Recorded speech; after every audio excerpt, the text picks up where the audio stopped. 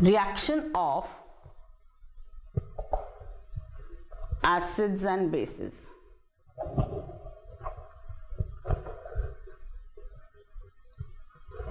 When an acid reacts with a base, what is the general tendency of this acid and base?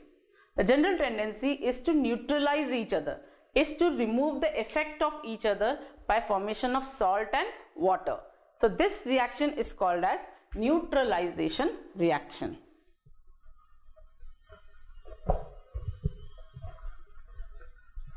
So general reaction can be written as acid plus base forms salt plus water. So this is the general reaction. If you are asked what is neutralization reaction, simply you have to say when an acid reacts with a base forming salt and water, this type of reaction is called as neutralization reaction. We can show with the example. Let's take acid HCl, one base we can say NaOH. I am taking a common acid and a common base. What we will form is NaCl, which is salt, and H2O, which is water. And this reaction is called as neutralization reaction. There is activity 3.13 on page 26. Let us discuss that. Take about 2 to 3 ml of dilute hydrochloric acid in a hard glass tube. Add 1 to 2 drops of phenolphthalein. Now what is phenolphthalein? As I had earlier explained, phenolphthalein is a synthetic type of indicator. It is indicating whether the solution given is acid or base by change of color. So 1 to 2 drops of phenolphthalein is added to HCl. Note the color. Add NaOH solution drop by drop to the same test tube. Is there any color change? Now when I took HCl, I had put phenolphthalein, there was no color change. But when I started putting NaOH solution in it, it started turning pink in color. Is there any color change? Yes, the color changes to pink. Why do you think the color has changed? Now because in an acid, the base is being added and the base shows pink color in phenolphthalein. If you add dilute HCl to solution, will you be able to note change in the color? Now in this test tube, I had taken HCl, I had dropped 2 to 3 drops of phenolphthalein.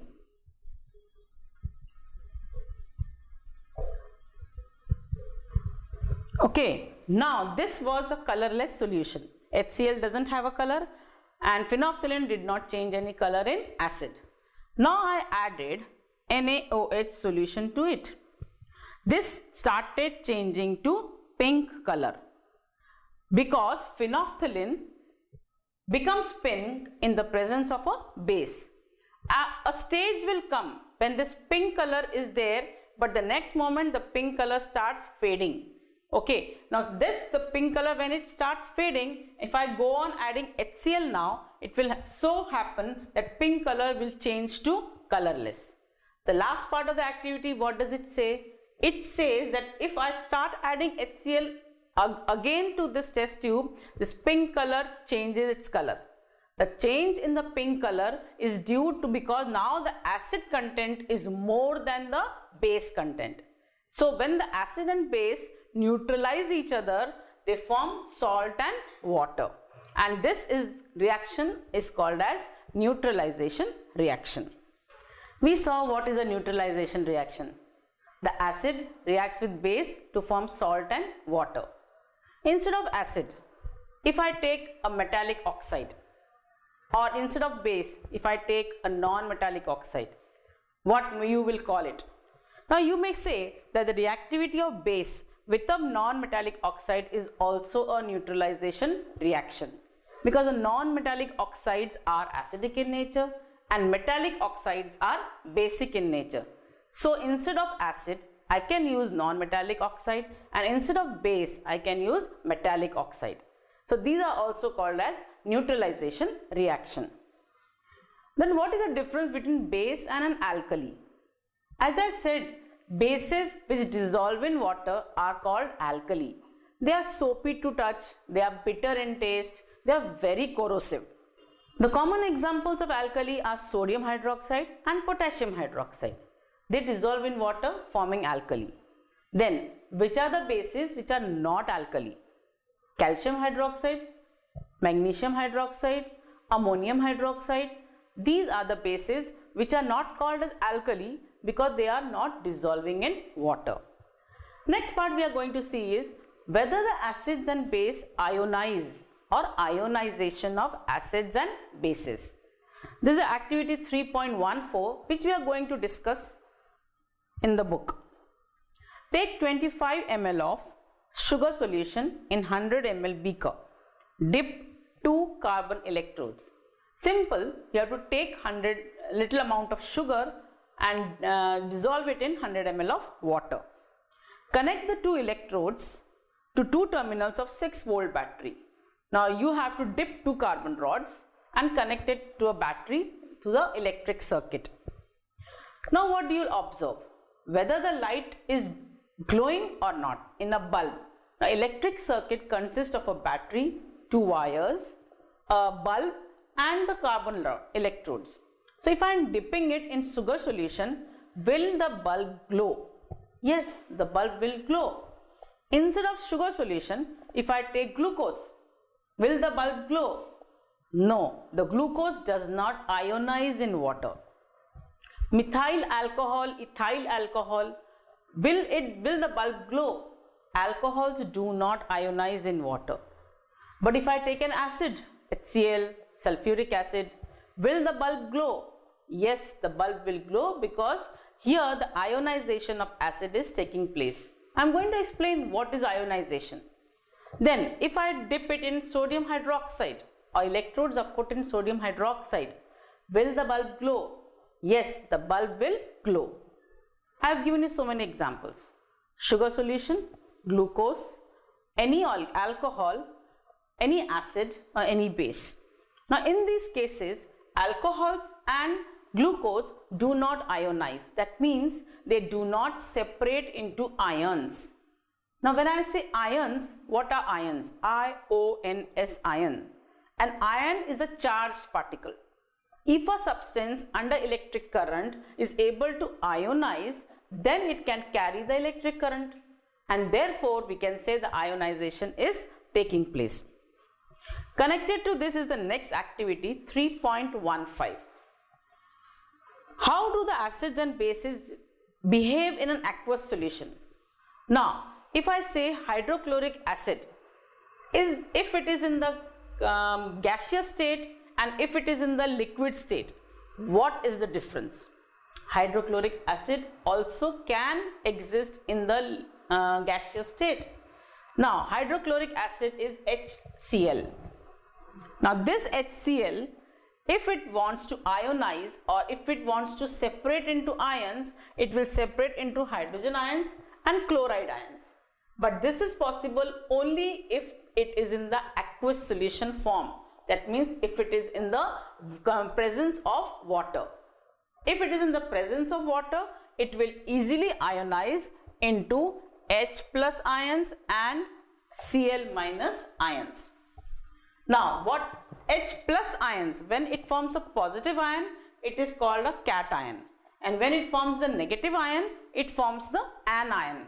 So, this is called as cation and this is called as anion.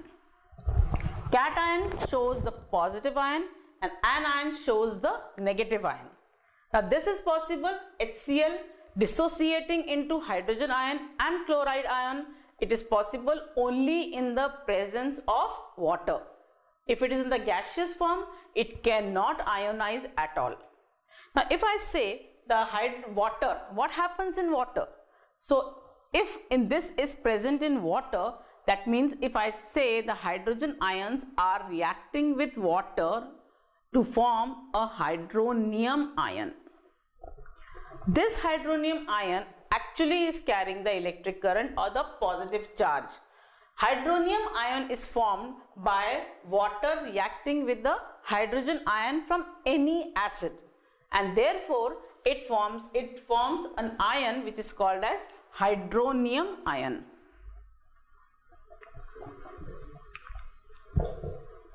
Now this is in the case of acid.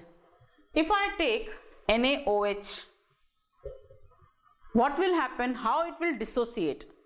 It will dissociate Na ions and hydroxyl ions. Now this is also cation and this is anion. This is called as hydroxyl ion.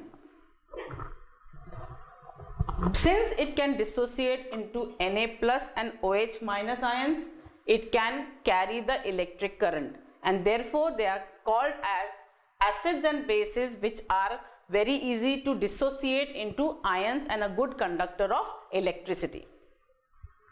Now with the help of this, I can show you what is the general reaction using the Ha and BOH numbers.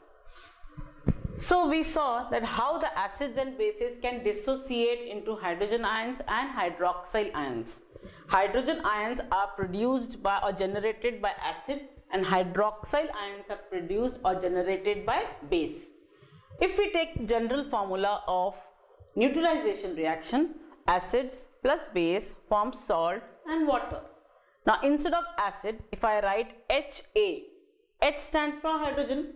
Now A's can be in any anion, it can be Cl, it can be Br, it can be I, any anion which is negatively charged. So we have written a general alphabet, that is Ha. H stands for hydrogen of acid, and hydrogen is reacting with an ion which can be anything from here. It is a negative ion. Then base. Base, B stands for base, and OH is the hydroxyl ion. Now here B can be a cation which can be sodium, potassium, calcium, magnesium, anything which is cation. So Ha reacts with BOH forming Ba, that is the salt. B from here, A from here, it forms Ba, that is a salt. H from here and OH from here, it forms water. So this is the general reaction. With the help of we have the help of general reaction, we have shown you how hydrogen ions and hydroxyl ions react together here forming water. And this A stands for anion, B stands for cation in the case of base. Now when we are talking about aqueous solution, that means we have to mix acid with water, then only the dissociation will take place. But think whether acid should be added to water or water should be added to acid. Which is more safe and which should be done? Now if I say that acid should be dropped drop by drop into the water, it is very safe. Water at room temperature is quite cool. Now I am putting acid drop by drop. Now you cannot take an acid bottle and pour it like this. No, large amount of heat will be generated.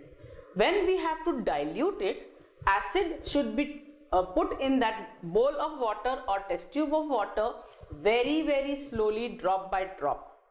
If I do something else, that means if I take acid in a beaker or if I take acid in a test tube and I pour water, what is happening? The acid has the atoms or the ions which are moving very fast and they are at very high energy level. We are putting water, the water is cool in compared to acid, and large amount of heat will be generated, and when large amount of heat will be generated, it will just blast or explode. So for dilution purposes, always acid should be added to water, not the water to be added to acid. So if I want to dilute an acid, acid should be taken, a beaker of water should be taken, and slowly we have to put drop by drop the acid into the water. This way the dilution may take place. We are going to learn more about salts now. How to find the pH of the salt. Now for that there is a table 3.4 which we are going to fill up by discussing here.